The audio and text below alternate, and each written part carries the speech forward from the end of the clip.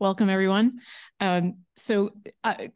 We've had, for the Earth, Space, and Environmental Science Interest Group, we've had sessions for, ever since we were instantiated, pretty much at every single plenary. And we're here again. We have some really exciting topics to bring to you today. So Leslie Wyborn, who's currently in Australia and one of our co-chairs, will be kicking us off. And I want to thank the other co-chairs of the interest group. So Danny Kincaid, who I'm sure will be here any moment, Helen Glaves, who is actually at the, I believe, the EGU programming meeting, and I'm not sure where they're holding it, but I for all of you who go to EGU, wish them good luck because we're excited about their program coming up for next year. Pedro Carreras here from Brazil. Pedro, I just saw you. There you are. Okay.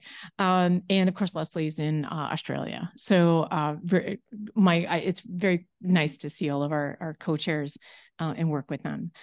If you're not a member of the interest group, please do take a moment to hop over onto the RDA website and join our mailing list so that you can get updates going forward, because we're going to have some really exciting stuff going on.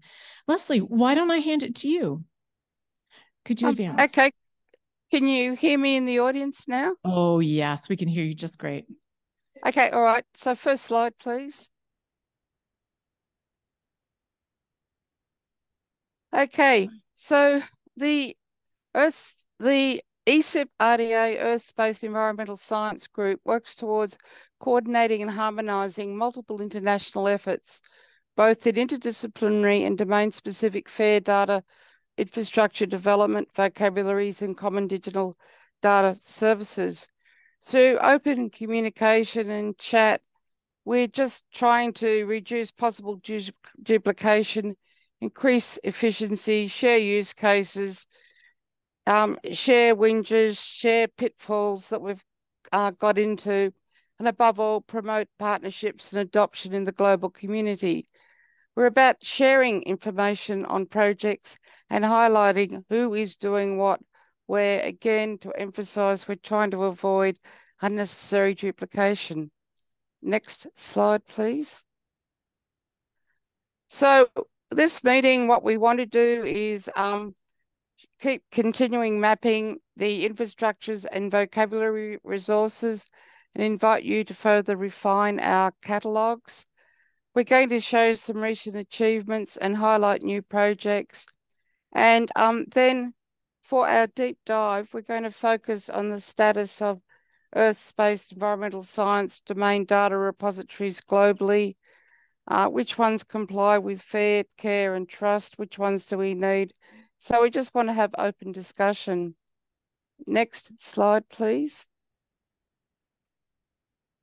So as Shelley said, we've been active at every plenary since P10 in Montreal in 2010 when we started. And as I said, we run these two catalogues, infrastructure catalogue, semantic resources. We always welcome new members, particularly from the Global South. And in particular, we really want to hear what's going on in the Global South. And so we're bottom up. We just want to have this as a meeting place to share our activities and stop reinventing the wheel. Next. So this is our agenda. I've just burbled on for 5 minutes. Then we're going to just have a brief introduction to the catalogue because it's a bit hard to show them to you online here. And then we're going to do lightning presentations on a few results from projects and new proposals. And then we'd like to introduce an exciting GeoInquire project from one of the European Horizon stalls. And as I said, we'll then do our group discussion.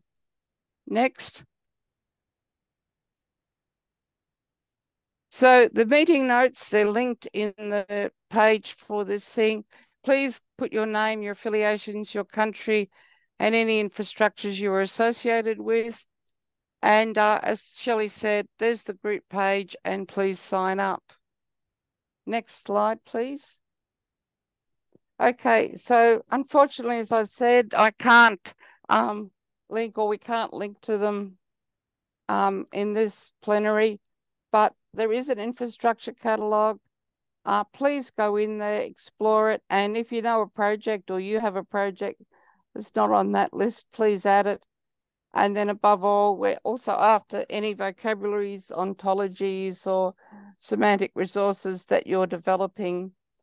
These are actually starting to be cited in some literature publications, so please do them. Now, Maggie's just asked if these are the notes. Hang on in the chat. Yes, they're the notes, Maggie. So if you're online, they're the notes. And we invite you to post project news on our website. Leslie. Now I'll hand over to either Shelley or Christina to run the lightning talks. So over to you, Shelley or Christina. Leslie, before we go off this page, when's the last time we had anybody add an item to the data infrastructure catalog? They added quite a few at the last one because of like data spaces, GeoInquire, the Destination Earth, all those new European projects that came off. And I should be adding the Envry Hub next, which has just been announced. Okay. Does anybody need the link? So the reason this is going to matter is when we get to a discussion on the Earth and Environmental Community of Practice, these connections with these organizations are going to be like a roadmap for us to reach out to you and figure out what the relationships should all be. And we don't want to miss anybody. So just somebody needs. Okay, Shelley, if you go into everyone, if you go into the notes, which are linked to the program, this yeah, I've actually put the link to these slides in that as well, so Perfect. You should be able to get the link to the slides. And we can also run around with the link for you, and like personal emails can happen, whatever you need. We just want to make sure we're updated because we're about to add gas to the car engine. I've just put the link to the slides in the chat for those of you that are in the Zoom link, and from that you can get into the catalogs. Okay, and isn't our working document in our RDA session description? Isn't it there? Yeah, it's in the RDA session description as well. Okay, there you go. That might be the fastest way for you to get it. Okay, cool. If you're like halfway through this meeting, come like wave your hand and I'll know why you're waving, or I'll assign you to a task, whichever feels right at the time. And we'll make sure you get the link. So we really want your new projects identified. Okay, Leslie. So you want me to move forward, right? Yes. And Christina's right here in case I fall over. All right, so we're going to start our lightning talks. Could we go on to the next slide, please? And our first speaker is Pedro Carrera. He and I partnered together on a really awesome project. He brought his team and his students from the University of Sao Paulo to work on things about open science. And since these lightning talks are so quick, I'm just going to leave it right there. Come on over, Pedro. Yay, Pedro! Thank you. Hi, everyone. Okay, I can just say next slide. Next time. Okay. Sorry. It's okay. I have a short presentation here about the multi-language support in the project related with open science, and there is some tools that was developed in the Parsec project. I will talking about a little bit about the Parsec project here. Next slide, please. Not working. Okay. Parsec project is acronyms for building new tools for data sharing and reuse through transnational investigation of the socioeconomic impacts of protected area. Okay, and this is a Belmont Forum project. This Belmont Project Forum is supported by national research agents in Brazil, France, Japan, and with participation of other countries like Australia, and Leslie is part of this project here, with some organization like CISAB is the organization that the responsible for this project in French.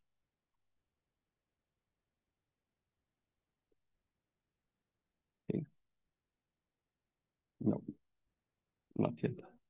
No. Good, perfect. So just talking about these, what we have done. This is a Parsec initiative with leadership of Shirley Stahl here. And it was developing a checklist and guidelines for researchers introduced in open science in 5 languages. This is all 5 languages, all resources here. You can find this link, all of information available in the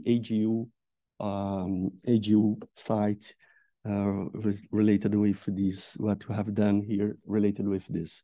So, next slide, please. In this journey, we have steps for open science. So this is the English version. We have similar in different languages, in four languages.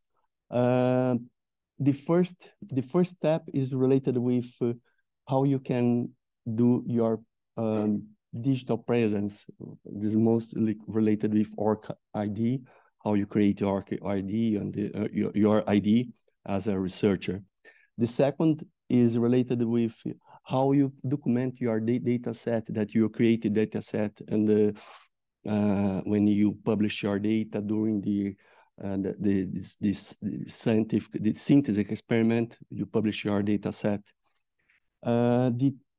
The third one is related with how you can make your software citation using DOI, how you can publish your software citation. This is the link that we created with recommendations, how you can do not just publish, but how you can make best documentation of your software. There is some discussion about this. And fourth is related with how you can improve the transparency in the team, because when you open science project, there is more different people from different multidisciplinary project. There is a multinationality project, so it's important to make this transparency between the team. This is discussion about this fourth. The fifth one is, is related with how you can create resources for and tools that could be used for the teams. How you can use tools for sharing, for communication, and how you can use tools for deploy this kind of, this is just towards related with this, how you can improve the communication and the tools for improve the transparency in the team. And the last one is related with how you can a list of digital objects that we can create in checklist for teams. So this is six steps that you can use for journey. It's like a shell, because you start as a research, as a team, and this is like a shell. This is we use this figure here to represent this journey. So thank you very much. This is my presentation about this. Thank you. Thank you, Shirley.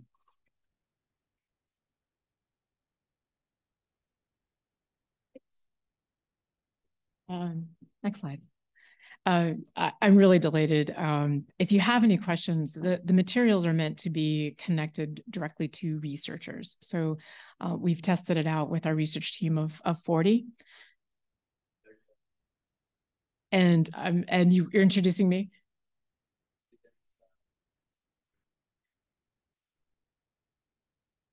Oh, you brought the, oh, fantastic. So we have these really great postcards, and Professor Pedro brought the ones that were done for our meeting in Brazil. So on the back, it's English, Spanish, and Portuguese, but you can easily navigate to Japanese and French from there. And I did have somebody volunteer to help us with German, by the way. So in case you're feeling like you're left out for German speakers here. So just don't worry, you're not left out. Yeah, thank you. So do you want to hand them out? Yeah, here. Okay. Next slide. So our next topic is about a new type of group that RDA has. I'm not sure if you heard Hillary talk about this before, but it was introduced, called community of practice. It's important to know how RDA is defining a community of practice. So it's essentially meant to be more of an umbrella organization for a particular discipline across the working groups that already exist, across the interest groups, not taking that work over, but helping to connect recommendations coming from RDA to your particular discipline. And there's some of you have participated in discipline-specific efforts, and some of the work that's happening in the communities that AGU is working in, that ESIP's working in, that the SE group for EGU, that the Open Science group for JPGU is working in, is requiring more of an international collaboration, more awareness, more connection across the world. So gosh, that seems like a community of practice at RDA. So we're going to give it a go. Next slide, please. We had an interest group. So there's 4 slides, the same QR code is on all slides. Your opportunity is 4 slides to get the QR code.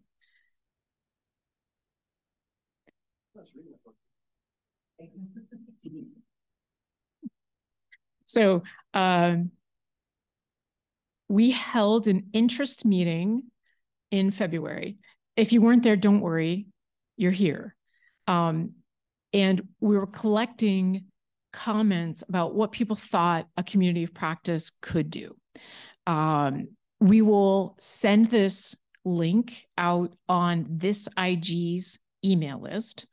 But it's really good to have you have access right now, because I do want you to weigh in this week. And you're welcome to share this with anyone. This is not closed. This is open. Please have your communities weigh in, think about it. This is meant to be valuable to you, because if you're here, then you care about the interest group. And if you care about the interest group, you'll care about the community of practice. So there was if you were in the meeting, what was said out loud is a 1-hour meeting held in 2 different time zones.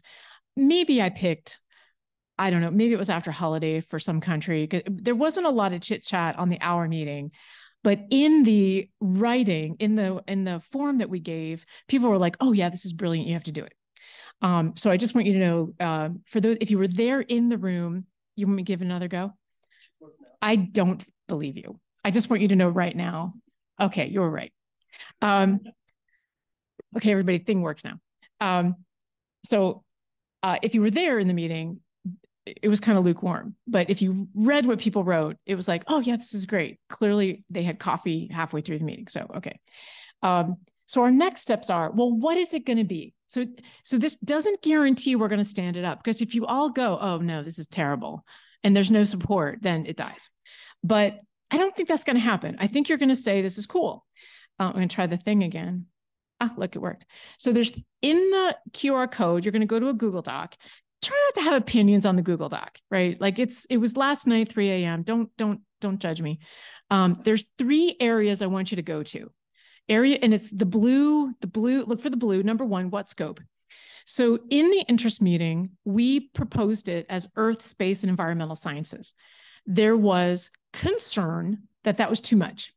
So please weigh in. The way I want you to weigh in is put your name next to whichever scope you think matters. And if frankly, if you don't agree with either of these scopes, well, first of all, if this isn't your thing, just skip it. Like if you're in and you care about this, then answer. If you're like, oh no, somebody else want my organization, send it over to them. Send it over to them. So if you think there's a third answer or a fourth answer, add it. You should be able to edit that Google Doc. If you can't, I need to know right away, because then Christina's going to go in and fix it. But there was a specific discussion at the interest meeting, space should not be here. And it was by more than one person. So help us out. I don't care what the answer is, because this is you, right? Like whatever the answer for the group is the answer. So weigh in. Okay. Next slide. Never mind, I've got that. Okay, item number 2. What should the community of practice do? Okay, so what you can't see here, but I'm going to describe to you, is there's 2 sections for this. The top section is general things RDA thinks a community of practice should do for their discipline. So a lot of those are really good. So they're listed at the top. Put your name on the lines that you say, oh yeah, this should be part of the community of practice. Go nuts. I don't care if all of the lines are filled, because if you think they're all valuable, then they shall all be included. It doesn't mean we deal with them all, or so I don't know who the chairs will be. It doesn't mean the chairs deal with them all in the first 18 months. It means it matters to you all, okay? So there's 2 sections. So something that's really important, a community of practice does not take over the work of an existing working group unless they want it to, but we're not asking that. You're collaborating, we're connecting to the existing working groups, the existing recommendations to help inform our discipline. So if somebody sees, like, for instance, I'll pick ontology because there's a lot of passion in ontology. You're going to see ontology on a row. That doesn't mean we're going to say to the ontology people, it's ours now. Like, no, that is not what this means. It means the ontologies around the earth and space sciences matter to us. We would communicate with the ontology folks and say, okay, how do we connect this information to our researchers, right? That's what this is. All right. Just want you to know, because it's a different kind of working group, or it's a different kind of group at RDA.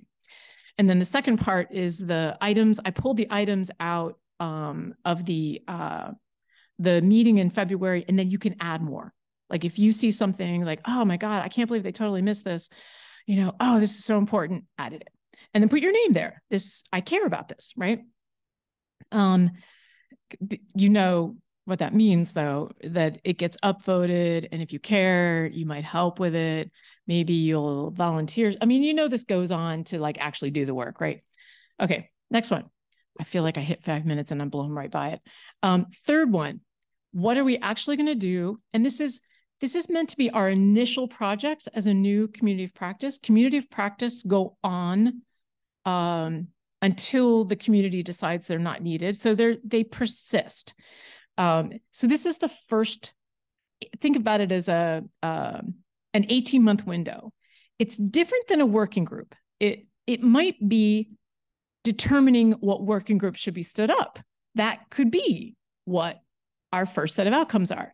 What are the most important things that we set in objectives? And therefore, we should figure out, we need a working group for this, or we need to pull 2 working groups together and have a synthesis conversation, whatever. So the framework is, you all have projects, right? You're funded, you have your institutions, you have an affiliation, but some things are challenging because you need other pieces of the puzzle. And this is where we think we can help there. We can bring the members here would be from, I'm going to use the word stakeholder, but I realize some communities, that's an offensive word, rights holders, stakeholders.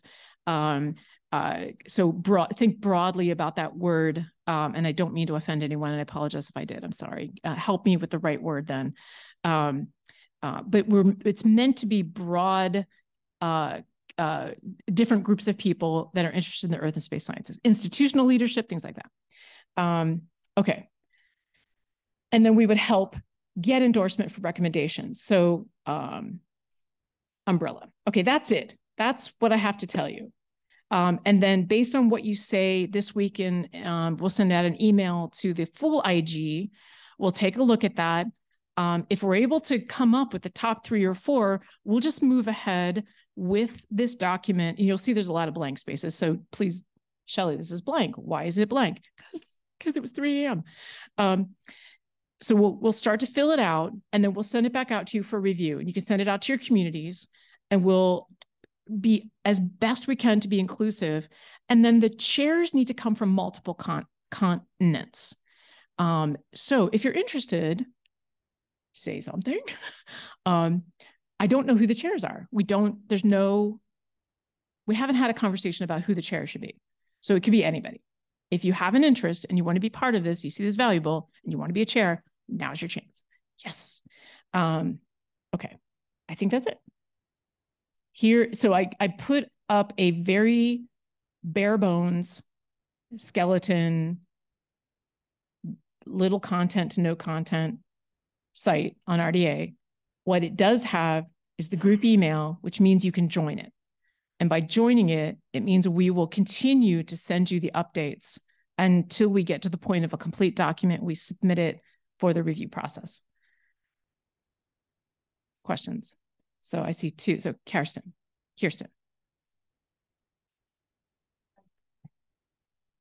Oh, yes, please do use the microphone. We are recording this and there's people online.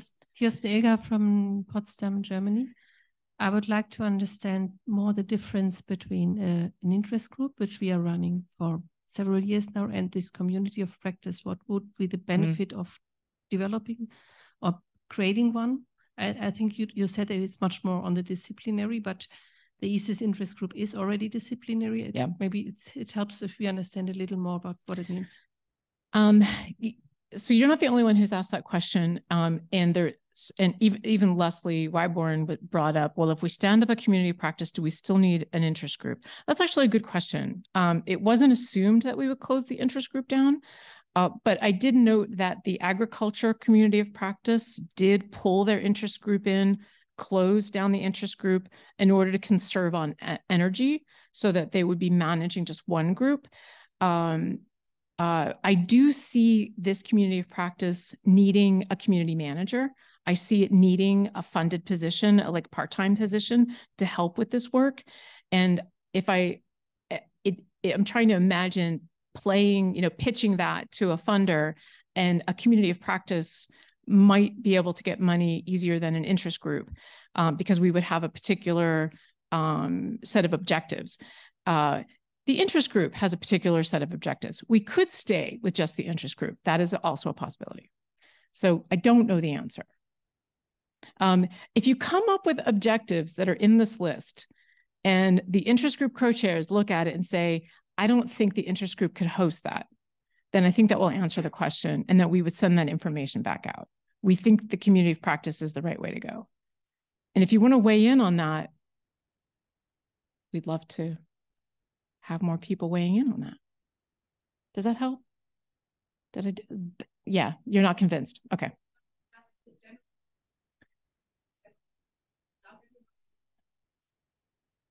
No, actually, at RDA, yeah.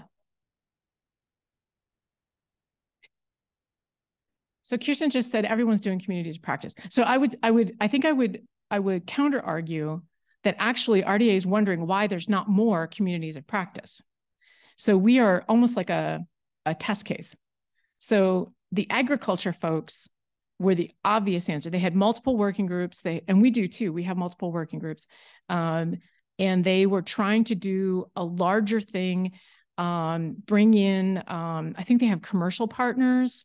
They were connecting multiple organizations outside of RDA into this umbrella group. And I see that, right? Like we have OGC, we have GEO, we have other organizations that don't connect into RDA well. There's an opportunity to include them. By the way, if you think that objective is good and I see somebody nodding their head, please write that down.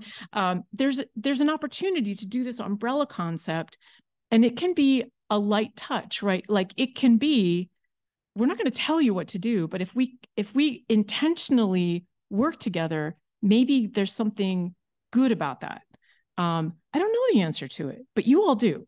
You're working in those groups. And I have a sense for it, but you're the ones who will say, yeah, that's going to matter to me. If you write, no, it's not going to matter to me, then you know what? This was fun. Move on. There was another comment. Yeah. Sorry if I'm being a little bit slow. I'm trying to keep up. So I found the page. I signed in as a member now for the ESES. How'd it go? Was it okay? Am I being now automatically informed on the community of practice, or is that an extra thing I need to sign up on? Are you a member of the IG?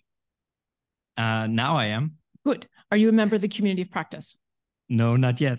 Okay. You'll definitely get all the information on the IG. Okay.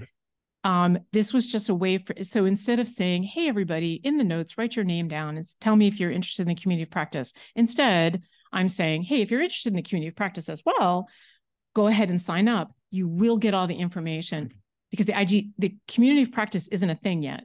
Okay. It's noted as not endorsed. It's in the sheet there with the scope, we're supposed to put our name down in which option we prefer. Yeah, that'll help me understand where the majority of folks are going. Like if you all say we must have space, meaning planets and not geospatial, but planets, that's what space means. We need to have the planets part of this, or things beyond our Earth atmosphere. Yes, great. So the folks that were concerned about space being a part of it, we can have a conversation and scope what they're concerned about and make sure we resolve that like that. Thanks. Yes. It doesn't mean I'm going to assign you, but I will ask. Right. Okay. Yes. Mark Parsons coming up to the microphone. Yeah, Mark Parsons, United States. I was basically ask Kirsten's question, but then hearing your answer, I can see value in a community of practice, but then we should get rid of the interest group and we should minimize the overhead in creating a community of practice and basically just make the interest group a community of practice, which broadens its scope as, I think, like you say, a more sellable sort of label and not spend too much time on the administrative work of doing this. Okay. I think the co-chairs of the IG would appreciate it in the notes because that will validate for us that the community, one member of the community, would really like that. And if he puts it in the notes and you all +1 it, then you just wait in and we're done. And we'll. John would always say, just get on. John? First co-chair of First co-chair of RDA Council. Is that like a trivia game? Okay, any other questions? Leslie, I know you're killing me because I can't see you, but I know I'm going over 5 minutes. Okay, now our next talk. And I'm back. Danny Kincaid. Excuse me, please, but I've been raising my hand for quite some time. Hi, guys. Yeah, so I just have this very quick question. Why are you requiring people to put names in this voting list? I think that might be, there might be people who are very hesitant about them being volunteered, maybe by accident later. So why not just put an X or something? Okay. How do I feel about that? Okay, if anyone's having any trouble, not trouble, if anyone would prefer to stay anonymous, you are welcome to send me an email with your thoughts and I will keep what you're saying anonymous. And that is perfectly welcome and okay. The reason I'd like to know who you are is because you represent you and your organizations. And that, like, if you're writing in from NASA and you say, this matters to me, I'm going to be like, ooh, NASA has money. Let's see. How can we make NASA happy, right? Honestly, I will think like that. If you're writing in from, I don't have a counter argument on that. I'm sorry, I don't have a counter argument on that. Okay, just send me an email. And if you want to keep your name anonymous and you maybe, Maggie, does that help or do you have a better way? No, I would just make the point that people being at these conferences at RDA, etc., are not necessarily representing their organizations. They may be here as individuals, and then that is going to be misleading.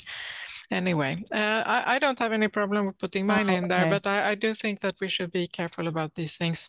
It's also a little bit of a GDPR issue, even though everyone has I guess, tick the box that it's okay to share these things, etc. But I think you'll get more answers if you allow people to be anonymous. Plus, people could just put Donald Trump there or something at the moment. Maggie, your point is well taken, and I appreciate the fact that you're being cautious. Certainly an X is fine, and we just leave it at that. That'll tell me weight of distribution, and that's frankly the most important thing I need. If you don't want to include your affiliation, just put an X, and that's okay. I'm realizing that I don't have a really good argument for knowing your affiliation as I'm describing to you why I'm asking, and it seems stupid now that I've said it out loud. So yes, Maggie, X's will be fine. Shelley, we need to move on.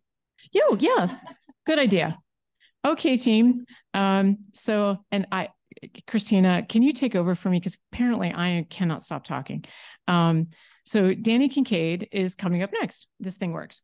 Okay, carry on. Great. Can you introduce yourself? I can introduce myself. My name is Danny Kincaid. I am a manager of a geoscience digital data repository for oceanography. It's funded out of the United States National Science Foundation. And I would like to talk to you about a challenge that I've been having, that I've been socializing through RDA now for a few plenaries. So bear with me if you've seen this before, because it's a little bit of a repeat.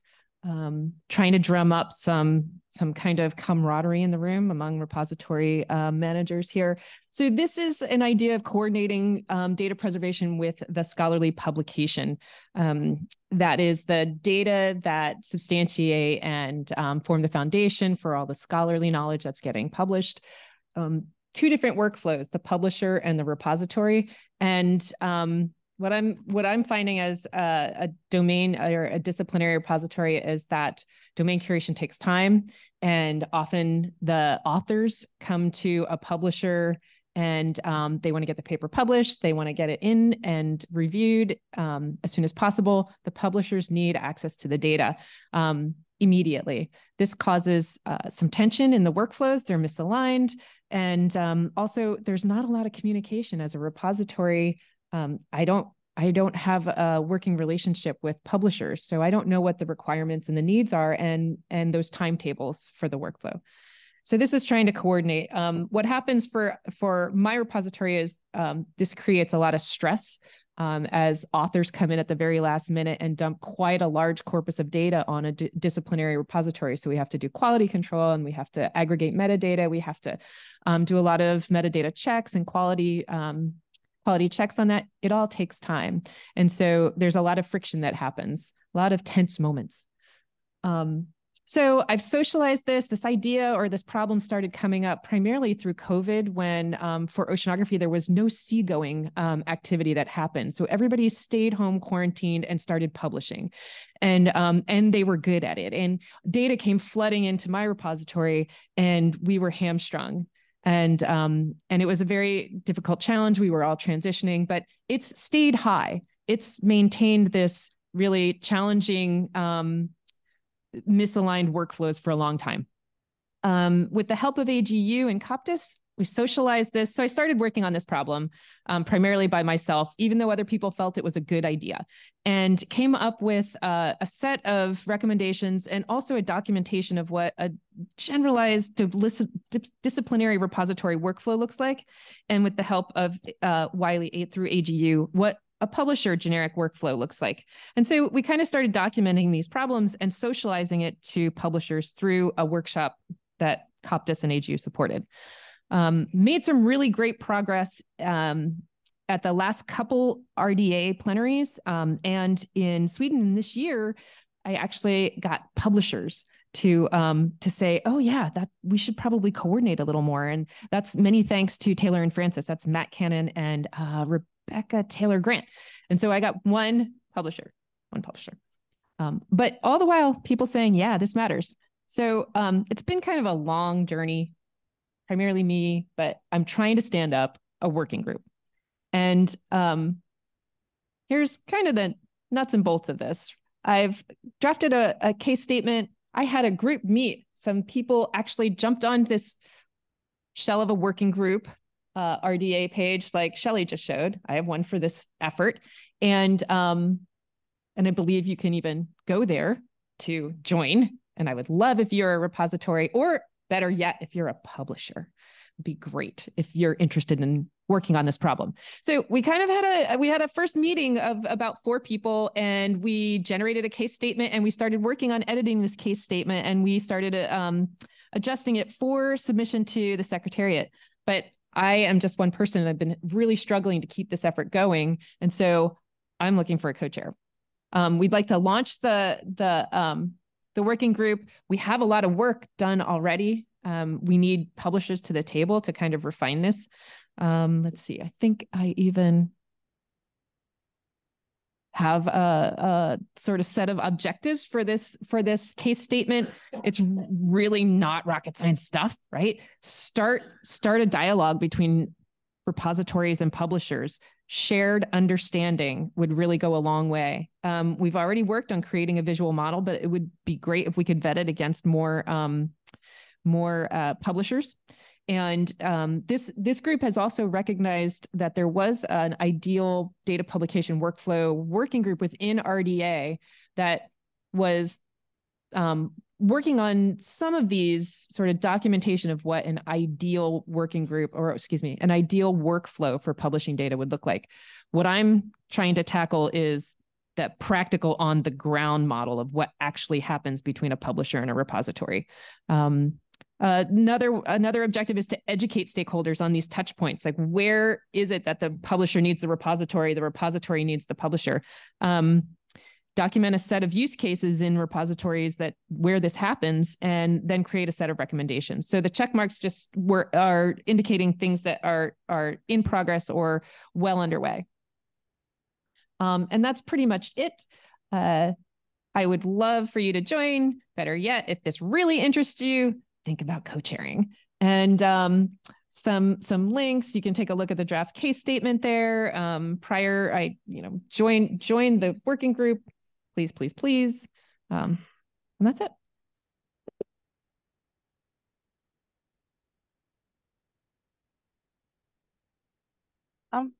Does anyone have any questions of Danny?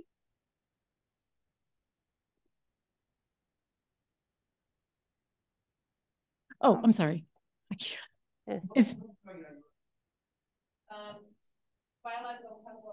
So the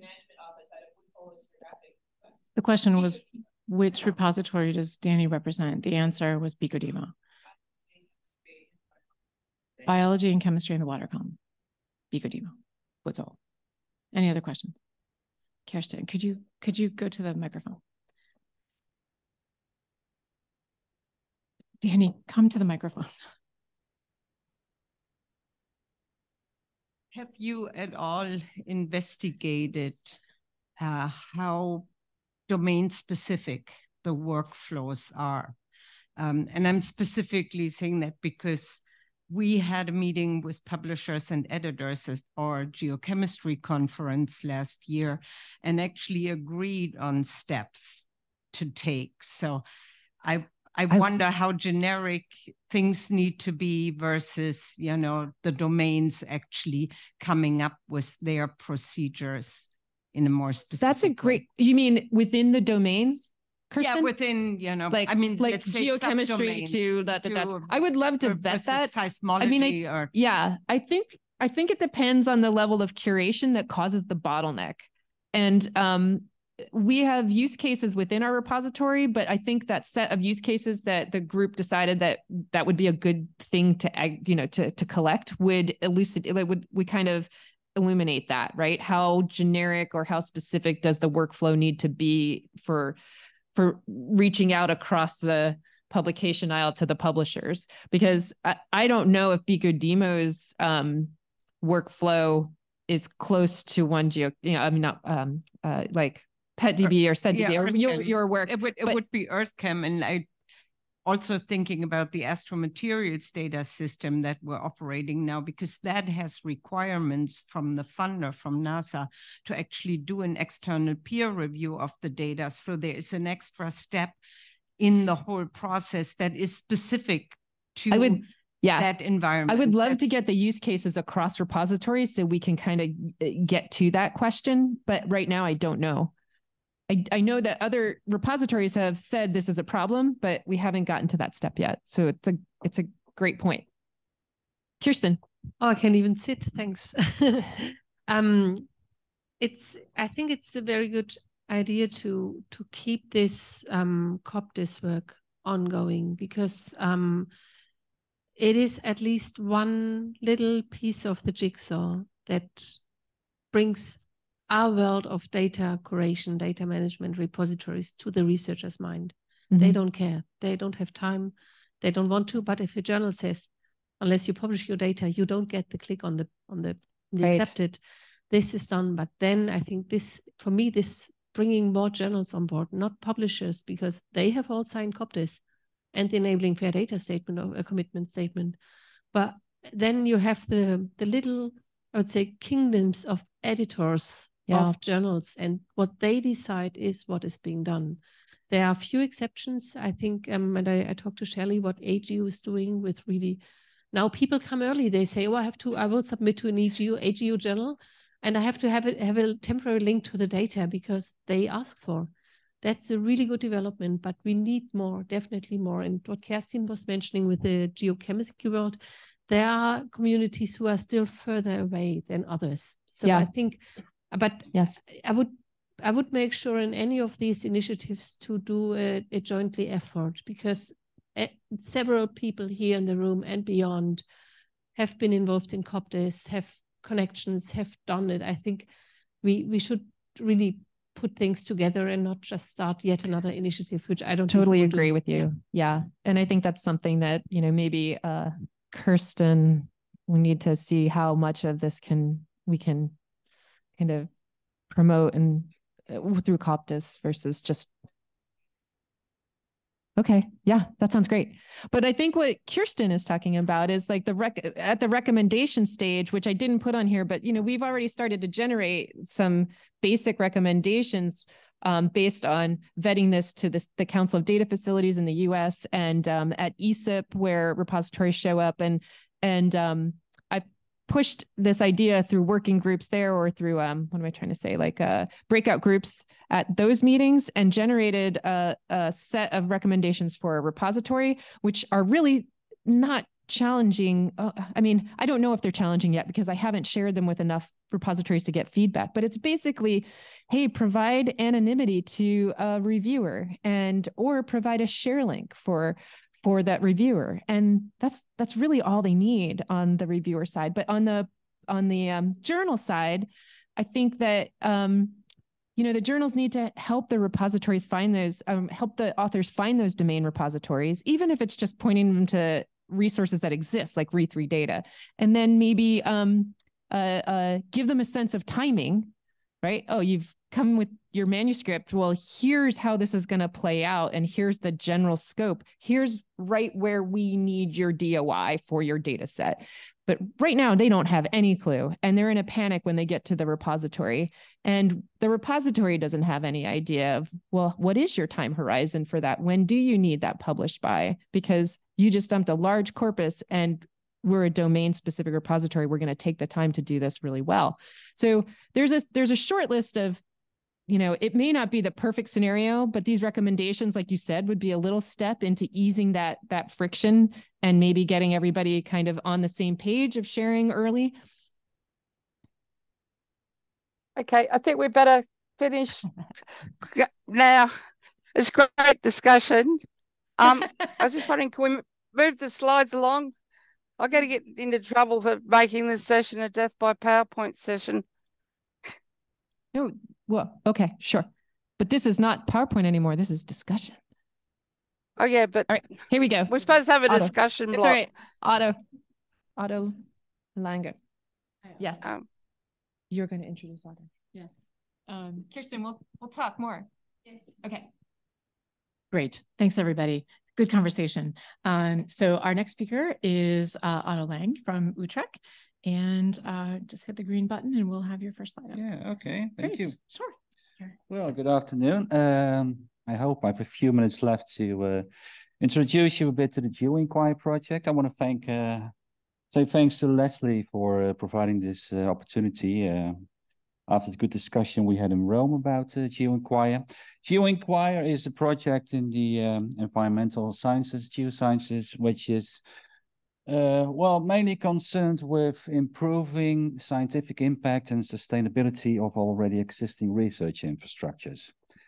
And it's a mouthful. It stands for Geosphere Infrastructures for Questions into Integrated Research.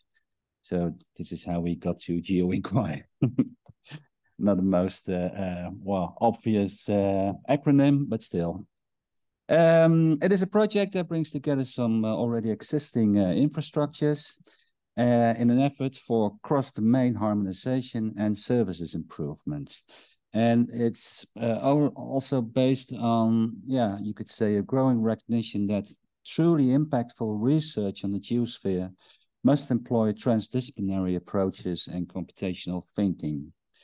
And actually enabling impactful, curiosity-driven research is really at the heart of the GeoInquire project. In that sense, you could say it's a science project. But on the other hand, it's also truly a data project, because this impactful research essentially relies on managing data in a truly fair manner. Because it's argued that the key to empowering European researchers in the geosciences is to dramatically improve the access to fair data and products coming from the highest quality geoscience research infrastructures. And this also comes with the demand to take care of training of a new generation of researchers who are really capable of fully exploiting the potential of these research infrastructures and the advanced data. So this is in a nutshell the overall goal of GeoInquire. But what about the methodology? Because inspecting the European landscape of all this scattered research infrastructure, we need to acknowledge there's a large sense of heterogeneity. The infrastructures are widely distributed across Europe and operated by numerous institutions. So therefore, we designed a bottom-up process, a wide-reaching consultation process, exploited amongst the various components, involved the geo-research infrastructure communities, and especially we have, you can think of EPOS for the solid earth science data, EMSO, the marine domain, Excel, carbon dioxide storage, ARISE, atmospheric data, and GEES for supercomputing. And in doing so, we really have reached across traditional disciplinary boundaries, which was on the onset from the start, and we formed a strongly interdisciplinary team. And not to forget, GeoInquire truly builds upon already existing initiatives and projects from the past. So again, this is a project about improving things we already have done thus far. Now, in a nutshell, what are the scientific ambitions of GeoInquire? It's about the consolidation and the enhancement of access to multidisciplinary interoperable data sets to allow previously infeasible curiosity-driven research, mainly interdisciplinary, enhanced access to new innovative observables and data products, opening new research opportunities, from single hazard to multi-risk, supporting cross-disciplinary integrated studies of extreme geohazards, game-changing research possibilities in geo-resource management, and provision of innovative data management, and so on. These are all the scientific ambitions of EPOS. As I mentioned, it is a science-driven project, but we also have a strategic agenda. And this is where I think the relation, especially to the RDA groups, comes in play. Because, first of all, we need to ensure sustainability through a solid integration into ERICs and already existing ERICs, because we think that currently ERICs are the most, well, natural legal entities for the long-term preservation of sustainability. We also believe that the enhancement of fairness, and I'll come back to that fake term in a moment, of all data and data products is necessary to make it possible. And last but not least, training of the next generation of geoscientists and other technical specialists within an equal, diverse, and inclusive environment. So the strategic ambitions are actually, you could say, the implementation of what we have in mind within GeoInquire.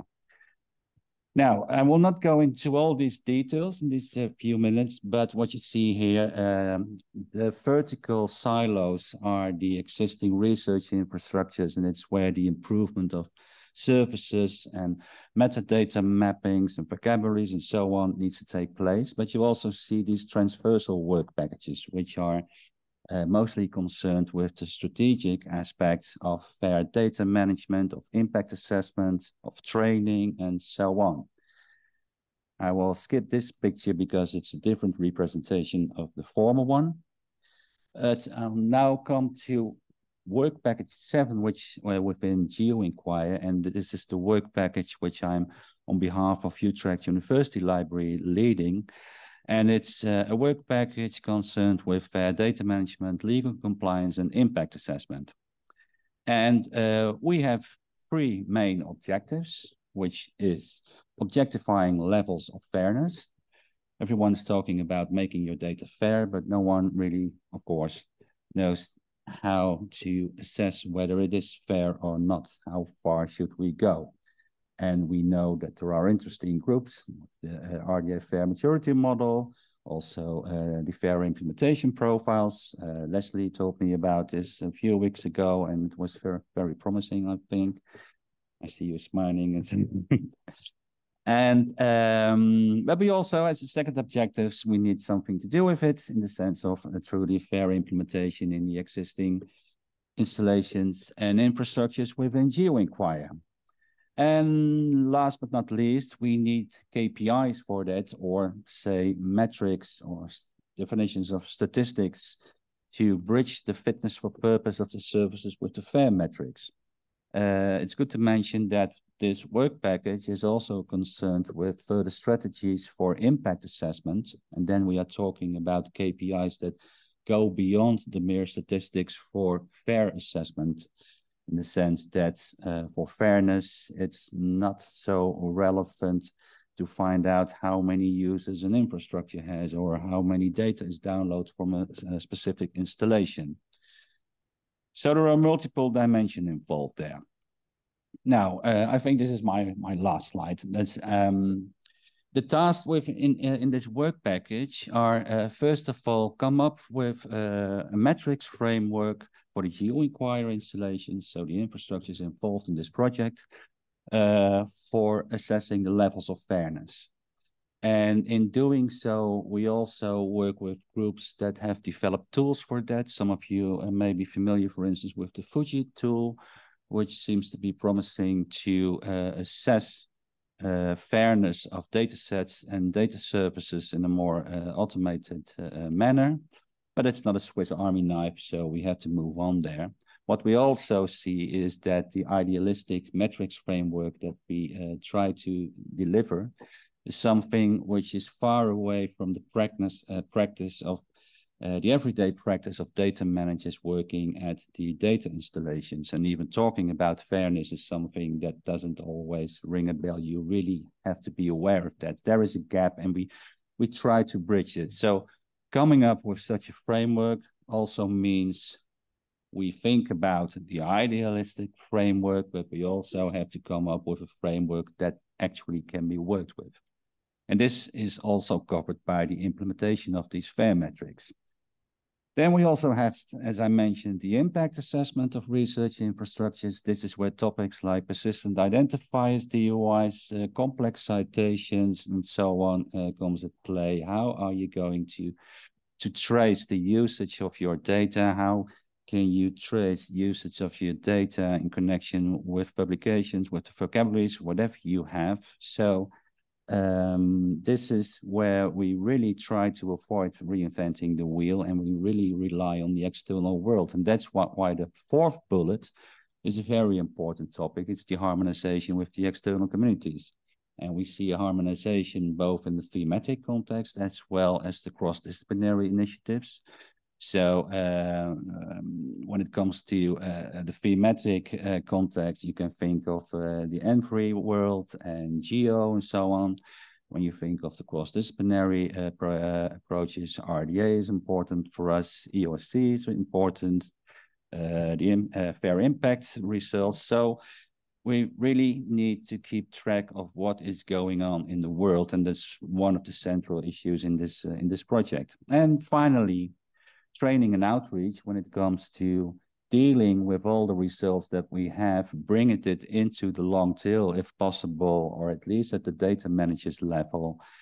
And yeah, what we learned in the first year of this project, that we already had to reschedule our plans when it comes to cycles of bringing information, trying to get it implemented. We need more iterative approaches and so on. So it's also yeah, a learning project, learning fairness by doing, so to say.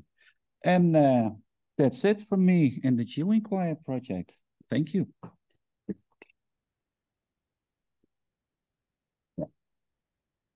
I'm not sure whether Leslie allows us to have questions if there are any. Yes, or... you can have a couple of questions, Otto, no problem. So we can't see the chat, Leslie, if you could help There us. are no questions in the chat. I'll yell out when there are. Any questions in the room? Oh, come on. I saw a hand, right? Didn't I? I don't have my driving glasses on, so you're a little blurry. Wave harder. Wave harder. Okay. Leslie, so maybe you have a question. There is a question. I knew it. There's one. Christina, do you mind going to the microphone? Christina Valkenfelder from AGU. I have a quick question. It's so basic, I was embarrassed to ask it. But for your training and outreach plan, do you have any more specifics on how you plan to achieve that, and like what kind of resources you're going to provide? That's a very good question, because we need to take care of the fact that training mustn't be the last thing that you fill in. And in these sorts of projects, it's sometimes the case. But we have a dedicated work package for that. And with this task, we connect to that work package, meaning there is one work package on everything that has to do with training for the installation, so on. So, for instance, summer schools on Mount Etna, or transnational access stuff with courses involved. And what we try to do, at least the plan we have now, is to introduce these, well, say, fair data management like training material as a sort of side events for the other summer schools, EGU, and so on. Because when we just come up with a summer course for fair data management with all the material that is already there, I don't think we will get beyond free inspiring. Yeah. So it's really, yeah, having it as a side event is currently the best shot we have. And we also try to make use of all the good stuff that's already available. So again, not reinventing the wheel here. Thank you. That's great. It's awesome to see the plan to integrate it early on in science training. I think that's the right idea. Yeah, but that's why I mentioned these 3 strategic objectives, and the third one was really about training. It's also something which is acknowledged by the European Commission. We also experienced this within the EPOS infrastructure in which I'm involved myself. We do not know the scientist of tomorrow. And the only way to learn about it and to have this feedback loop with your target groups comes through these sort of initiatives. So I also see this training as a sort of communication, because we learn a lot from the summer schools we already had in EPOS. Thanks. Yeah. Okay. I think we better move on. No, I have one question, Leslie. You interrupt me the second time. No, I just want to mention that GeoInquire is not within the long tail. The communities who are involved are seismology, GNSS. So it's really highly standardized data already. So this is quite an amazing project to bring even there more standardization. That's good. Yes, our main target group indeed is the data manager at the installation, Kirsten's right.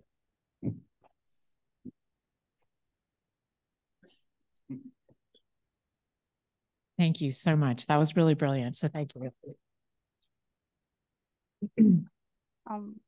So Shelley, can we move on to our discussion a little bit late, but could I ask you to lead it? It's too hard to lead it from the other side of the world. I'm happy to, but do you want to cue it up? Well, okay.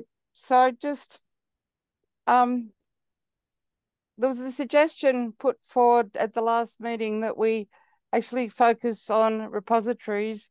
And there was even a suggestion that we start another catalogue on repositories, but I can't see the point in doing that because we've got the RE3 data where you can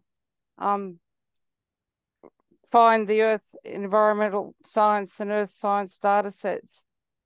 And so I guess what we're trying to say is that what's the general feeling in the room on the debate for domain versus generic repositories, and also how much, what can I say, emphasis people put on fair care and trust principles. So if you go to the next slide, please, Shelley. And so I've just put these topics up here if we'd like to start some discussion on it. And at point C, Christina actually has some slides from some work she did with AGU, cataloguing where data sets that are cited in papers are actually coming from. And she's offered to present those if you'd like to hear them. So again, it's just getting over a feel for whether people feel this Earth and environmental science group should be looking at the issue of repositories, or whether that's more than adequately being handled elsewhere. So I guess over to you as to whether you want to hear Christina's presentation, because it's quite interesting, and then some elements of discussion. You're in charge, Shelley. Ooh, guys, let's do stuff. So I would really like you to hear Christina's presentation. I happen to know the punchline. Some of you who might have been at ESIP this summer have also heard it, but I think it's evolved a little bit since then. And then I'd like to share on the other side a conversation that happened in the Funders Forum yesterday on the same topic. Christina, are you ready?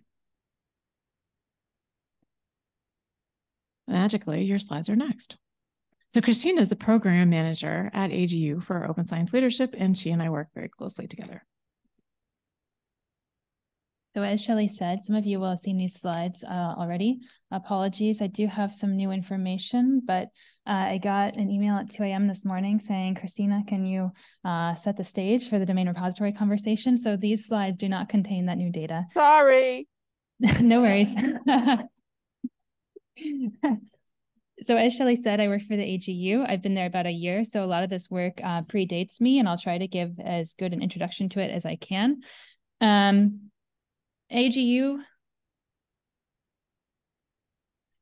as many of you know, publishes 23 journals. We have a lot of members across the earth, space, and environmental sciences.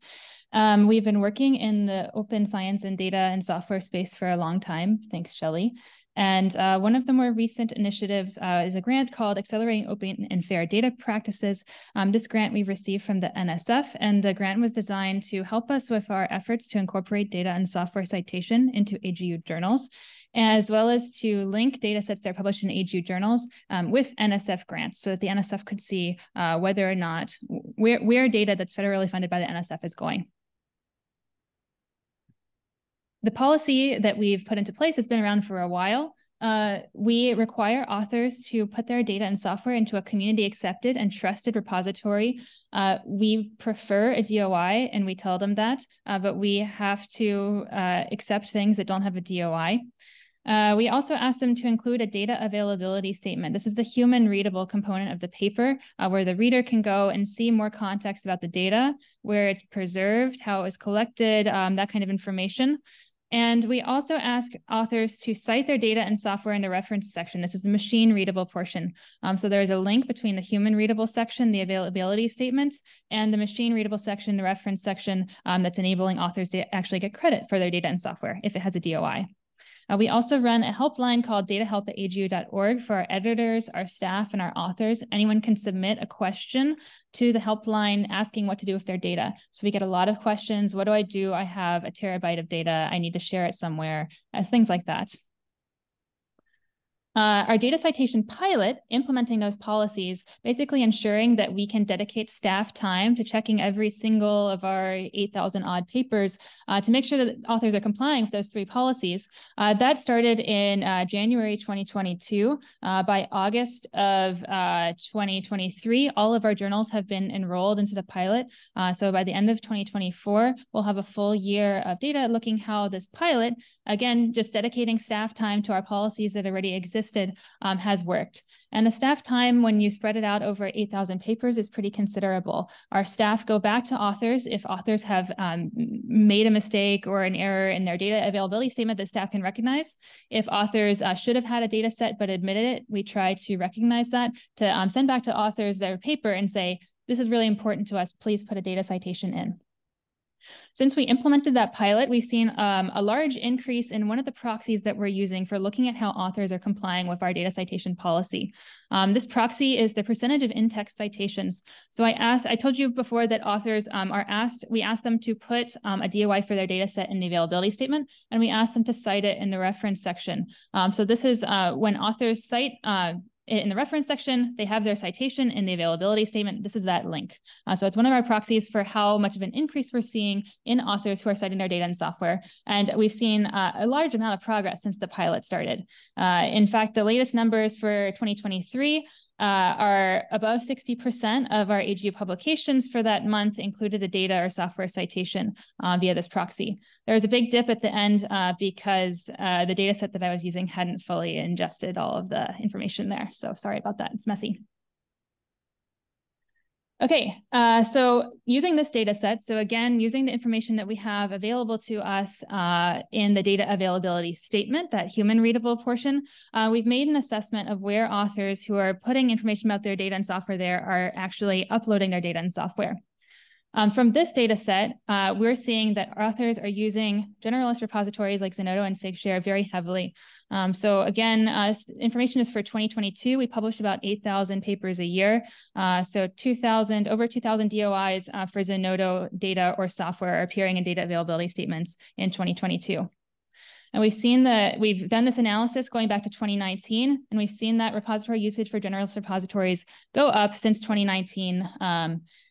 And we've also, at the same time, seen an increase in the percentage of papers of a data DOI. Okay, so that was my last slide, it turns out. So if you look at all of the generalist repositories that appear in our top 15 repositories, they make up about 75% of all the data and software DOIs that are shared in data availability statements. So it's a huge impact on the data and software that are being shared by authors. Now I want to talk about a second data set that I have that I don't have slides for yet. So as part of the Enabling Fair Data project, we have worked with Chorus to develop a link between AGU published data sets that are published in AGU papers and data sets that are associated with NSF grants. So Chorus has gone to Scholix, the data site, and to Crossref and looked for data DOIs and tried to link them to AGU publications as well as NSF grant IDs.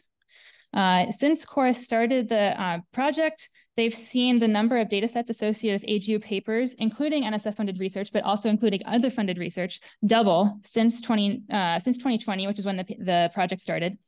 So another confirmation that our pilot is really having an impact on how authors share their data and software in AGU publications.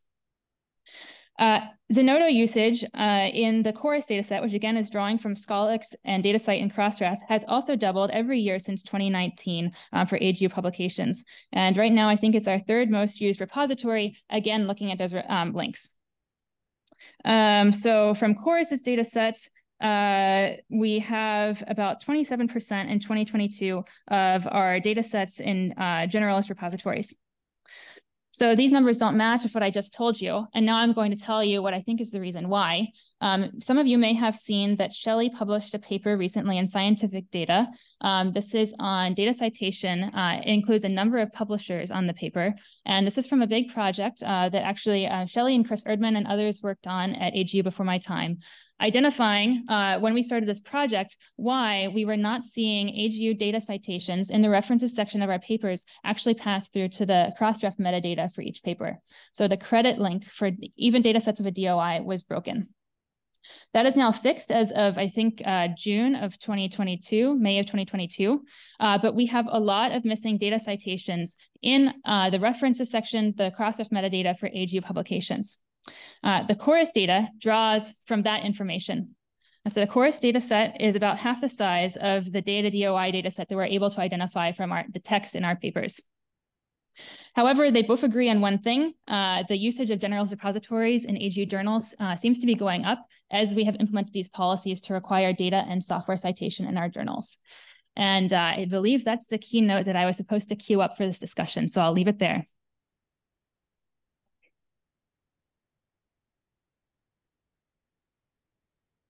The problem that we found within our own journals was also rampant across all disciplines that used a particular third-party provider, which provides their services to most journals. So you all probably have the same issues in the journals you like. So you're going to want the link to that paper. So yes, questions. So Christina, why don't you come back up? So I will add to what Christina said. Yesterday in the funders forum, I verbally talked about the percentages, and I'm going to go back because I think those numbers are really exciting for you to see, frightening and exciting. I was saying these numbers verbally in the funders forum and trying to was anybody there? Just want to make sure. Because if I don't say it exactly the same, you're not going to go, but Shelley, you didn't say it like that yesterday. So the challenge I'm seeing is we don't want any primary observational data landing in a generalist repository. Does agreement? We'd rather that be in a discipline repository. Anybody? Anybody? No, policies Agreed. do not say to use one over the other. And so this is what we work at. Kristen, do you want to walk up to the, oh, you have your own microphone. I forgot. So they don't say this. And when I was giving the numbers and we were talking about interoperability and reusability, keeping in mind that funders have their own take on all of this and their own understanding, I said, so I just want you to know the data you want to be fair and reusable isn't.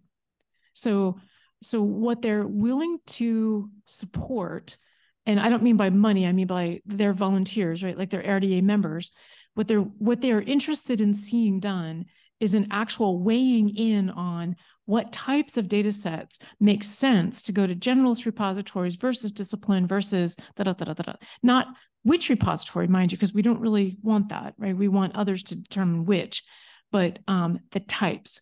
So I think that's going to take different types of working groups within RDA to come together to determine this, but having the funders understanding the issue was like a massive win. That's how I felt yesterday.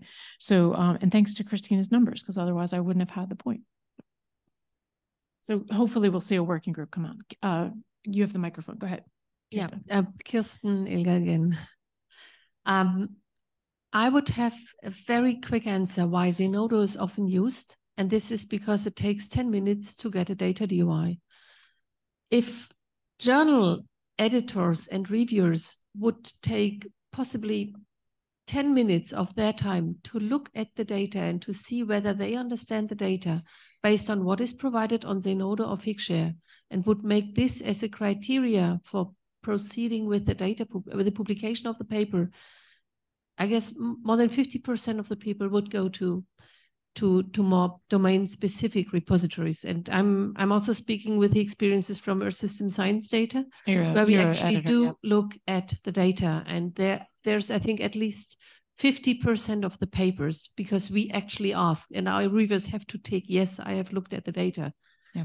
And I think more than 50% say, yes, the data are great, but can you please change that and that? This is not understandable.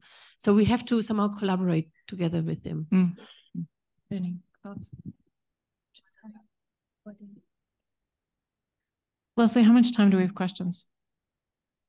11 minutes. Okay. Is this our last topic? Yes. Oh, excellent. Sorry. And just the wrap up, but okay. I mean, yeah, I guess what I'm asking, I mean, I like what you said, Shelley, that people are now agreeing, look, some stuff can go into generalist repositories, some can go into institutional, but for the longer term sustainability, we really need some of those, what do you call, observational data sets, which can be big or small, from sensors or satellites, to be in properly maintained repositories, where they're domain repositories, where you have expertise in the curation and quality of the data sets. Agreed. Thank you. And just highlighting the fact that this was an idea that came up yesterday. We've not canvassed the working groups or the IGs to see the interest and participation. That hasn't happened yet. And if you're in the funders forum, if you know a funder, tell them how important this is to you, because I'm pretty sure that there's like just one hand in the room that went up and said they'd help. But they really need to participate. This needs to be something they care about. So go ahead, Danny. A couple of points of clarity question for you, Christina. So Zenodo, really high, but Zenodo takes both data and software through GitHub. So as a disciplinary repository, when they come and say, here's the software that I use to analyze my code, we send them to GitHub to dump it and then publish through Zenodo. So that's doubly long because it's data and software, right? Yeah, it is a lump. However, we have done a separate analysis. I don't have a slide on it about data versus software in our journals. And I can tell you— Separated out? Separated out. And I can tell you maybe 10 or 12% of these would end up being software. So the other piece of this is that when they come to the disciplinary repository, which is my problem exactly, and we say, we can't give you the DOI today, they say, okay, thank you. And they go to either Zenodo or Figshare. And that's where they get their DOI and then go to the publisher. So that your top little line graph, right? Your plot is because disciplinary repositories are hamstrung by the ease of generalist repositories. And until the funders say, but also are the journals saying, we recommend you to do this, we will wait until you get the DOI to publish the paper? No, right? Your working group needs to be stood up for that. And by the way, we're on AGs with you. And then my last follow-on question was, how you said you were doing NSF, and is the ROR or FundRef IDs in the DOIs to be able to tie them back to, like, how are you distinguishing just NSF? Okay, let me add clarity there. We have not done any specific AGU analysis of NSF using our data availability statements, and we don't ask for funder information there. So it's all funded data that you're looking at. However, we're looking at all funded data. The Chorus data set, they have attempted to identify for each data set which funder it is. I haven't talked to them specifically about what links they used. I would assume it's a link in the data set and or the paper to a funder, perhaps text search. But it's a paper and it's a metadata field. Okay. But that information I told you from Chorus is all funders. We have not been NSF specific there. Thank you. Okay, thanks. So I work for NASA's Chief Science Data Office. I cannot speak for NASA. I'm just a contractor, but this is my understanding of NASA's perspective. NASA put out a new, what they call science information policy about a year ago. It's very aggressive, very forward-looking, basically says everything has to be as open as possible. And NASA makes a distinction between what they call mission data and what they call researcher-provided data. There's not always a bright line, but you can sort of get the sense, something from a spacecraft or a field campaign or an aircraft is mission data. Anything that comes from a funded researcher is researcher-funded data. Mission data have homes. Researcher-provided data don't necessarily have homes. NASA has 35 repositories, give or take, and the repositories were like freaking out. Oh my gosh, we're going to get all this researcher-provided data, and we don't like taking uncurated data, so we would want to curate it better, but we don't have the resources to do that. So they're really conflicted. It's like, we want the data to come to us because we will take care of it and we can find our NASA data, but we don't have the resources to do that. So it's, I think, kind of what Danny's problem is. And so the compromise, maybe sort of a third way that NASA is trying to figure out right now, is they're allowing for generalist repositories. And this, of course, only works for the relatively small data. But they're working a MOU with CERN so that they will have a special space within Zenodo that is NASA, and it can impose a few more requirements like grant ID. But then the other cool thing is that the new release of Zenodo, Zenodo already has communities. This would just be somewhat of a tailored community. But the new release of Zenodo allows the community managers to manage the metadata for those data submitted to the to that community collection. Can't change the data, the files that are uploaded, but can change the metadata. So that allows so that would allow NASA curators to go in and actually make some improvements to data Zenodo. So I'm hoping that this might be kind of a compromise way that it makes it easy for the researcher, but gets a little bit more information and allows the curators to do something as researchers provide. Zenodo goes into Zenodo, edits metadata in Zenodo already published.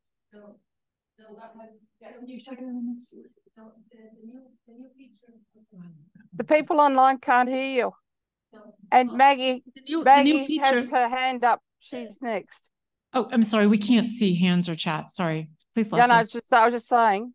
Can Danny repeat that? But we've got to fit Maggie in, and we've got 4 minutes left. To clarify, when you submit a contribution to a community, before it's accepted, you have to get the okay of the community manager. They don't add anything. They just check whether it fits into the community. So this is, yeah. And once you have it in one community and it's accepted, you can bring it to others. It's just a different workflow. You have to set up the community ahead of time. So NASA would set up, NASA heliophysics community or something like that. And then you would have to have permission to submit to that. And then when you do submit to that, the community managers would have permissions to edit that. So it's like a little sandbox before you actually publish. It's not a sandbox. It's a carve out. So before we go too deep, I think it's a really cool idea, and I think we should all understand it. And Leslie, we should have Mark come discuss it. Maggie, please go ahead. Yeah, thanks. I just wanted to make the comment that, or actually two comments. First, about finding a disciplinary repository. I ran together with a colleague here a research data management introductory course for PhD students, and one of the exercises we have is let them loose with the re3data.org search interface to try to identify possible repositories for their research, and almost all of them completely fail because they don't understand how to use the interface, or they use the interface and they don't even find repositories that they know are there in existence. So something needs to be done there. I'm not sure what group should be working with that and help them to sort that out. That's one thing. And my second, maybe more important point is that I think one issue with researchers publishing data when in connection with writing an article or a book or something like that, and then being asked by the publisher to provide their data, is that they often tend to only publish a subset of their total data set. Because that's exactly those variables that went into the paper. And that's a big loss, because then very often the complete data set never is published as a whole. And therefore it really lowers the potential for other people to go in and build on the research that has been published. And that's something, again, that needs to be discussed, I think, with everyone involved in this whole ecosystem. Yeah, that did come up at the funders forum yesterday, and there wasn't the answer was the same, that they support the data for the paper. So we need to come back at that again. We have 1 minute left. Leslie, would you like to do a wrap up? Well, go to my wrap up slide. Yes, ma'am. I guess we're going to keep going. Who wants to present at the next plenary, and who wants to be a chair? And then we have this decision as to whether the ESESIG group morphs into a community of practice. And whether we do that, we still need people to present at the next plenary, and we still need chairs. So look, thanks everyone for presenting. And anybody have a project Mark, good. Thanks for your hand. Anybody else? Oh, Kirsten for One Geochemistry maybe or something. Okay, Kirsten Leonard. Kirsten Elgar. I'm happy to speak as to where NASA gets with this. I mean, it's very nascent right now, but I think it's cool. We need many fewer presentations and much more discussion. Fewer presentations, more discussion. There's a format recommendation. Thank you, Mark. That's really helpful. Sorry, Mark. I tried to not have it go into that, but I agree with you. So It sounds like we've got presentations for the next plenary. Yep, we have so we are going to have a session at the next plenary. Good. Thanks, and everybody. Yeah, see you next time. Thanks, everyone, for coming. Anybody want to be a chair of the community of practice? Please just swing by here and hand me a piece of paper with your email. Great, thanks. Thanks, everyone, for coming. Thank you, Leslie. Bye. Thanks, Maggie. Thanks for everybody else who was on the phone. Online.